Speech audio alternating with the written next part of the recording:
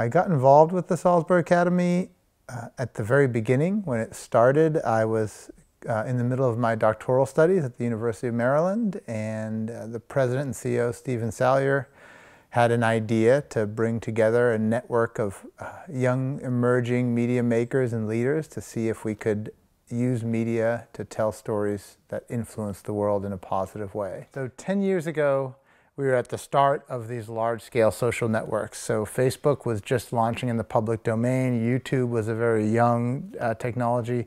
Blogging platforms were not so evolved. WordPress was a very rudimentary and basic tool. Google Sites was just launched. And so we were experimenting with open access public technologies that didn't have a lot of functionality. I remember us getting caught a lot in the relationship between the process of what the students were doing and the output and product of what they're making. I think today we have an endless amount of tools and resources and capacities, and the students come with so much savvy in how these tools work that we can extend what we do a lot further. I think what we discovered in those first years was we had a passionate group with us, and we had a proof of a concept that if we could bring together diverse cohorts from around the world to Salzburg, then we could find positive avenues for using media to influence the world. The Academy has evolved in a lot of ways. So one, we've almost doubled the number of participants. We've doubled the diversity of the project. We've seen the students and the participants use this network to leverage their own work. So we've seen collaboration in film projects, collaboration in entrepreneurial ideas, in public art, in social activism.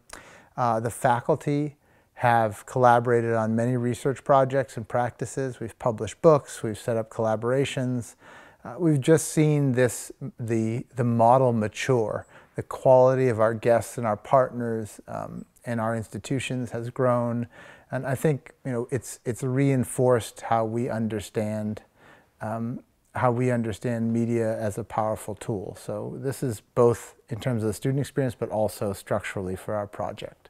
I think for the next 10 years at a baseline, we want to continue to evolve and adapt. I don't think that the central role of media in our civil society across cultures and across borders and across divides will lessen in the next decade. I think it will only become more of a central facet for how democracies and societies function. So I think for us, the goal will be to continue to respond to the pressing challenges and wicked problems of our time, and to do it with more rigor and depth and quality. I think we, from what we're doing now in 10 years on the topic of migration, can expand meaningfully into a host of topics, and we can get better at doing it, and we can bring more voices to the table, particularly voices that are less heard. And I think the more we can find the connections across these different constituents, the more power we'll have in the world.